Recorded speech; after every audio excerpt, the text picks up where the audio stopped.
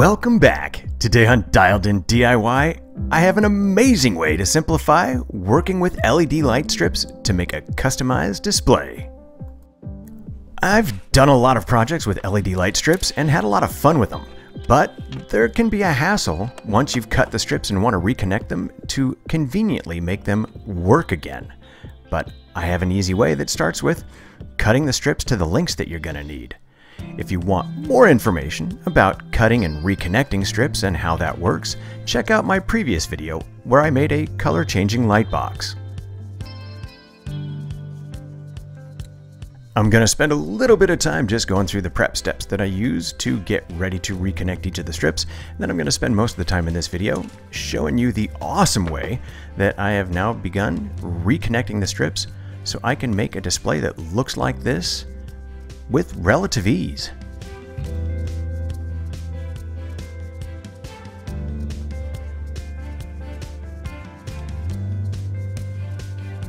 Whenever I'm working on a project, I really prefer just to use parts that I already have, and this 22 gauge wire is exactly in that category.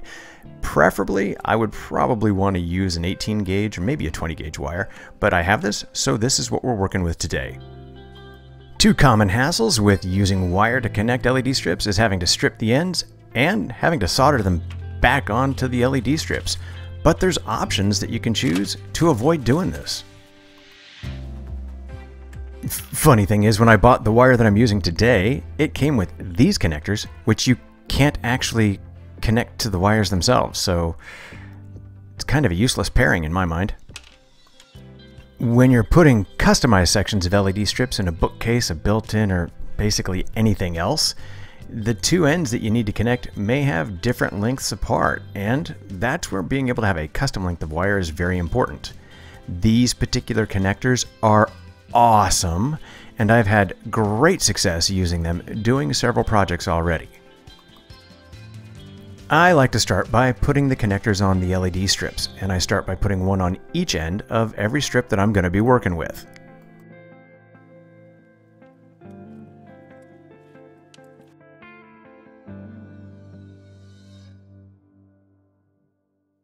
Once you have the pins lined up with the strip tabs, all you have to do is pinch it shut. I will show that in a little bit more detail when we get to the point where we're connecting the wires. The process is the exact same.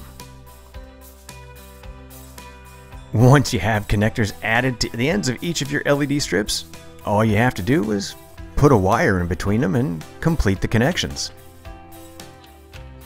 The other side of the connector is actually different, and there is a groove for each section of the wire that needs to be connected.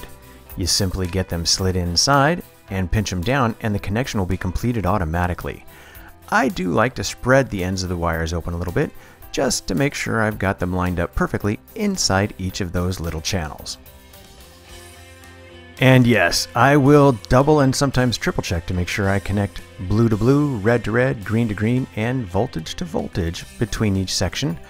Otherwise, you're going to have a problem with your LED strips, so it's worth doing the double check. On each side of the clear plastic cover, there is a little tab that when you press it down will lock into place. If you can't press it tight enough with your fingers, some pliers or something else to give you a little extra leverage can be used carefully to just push it down until you hear that subtle little click that lets you know that everything is locked firmly in place, and you can actually do a gentle tug on it and you'll find that neither side of this connector will come undone. Everything is very secure. And there you have it, an extremely fast, easy, and efficient way to reconnect your LED strips to allow you to make some amazing projects.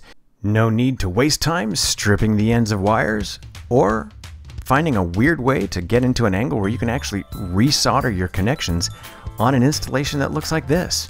It's just overall a lot easier. I want to thank you very much for taking time out of your day to stop by Dialed In DIY to check out my video. If you got something out of it, or better yet, tried out these connectors, let me know how it turned out for you by leaving a comment below.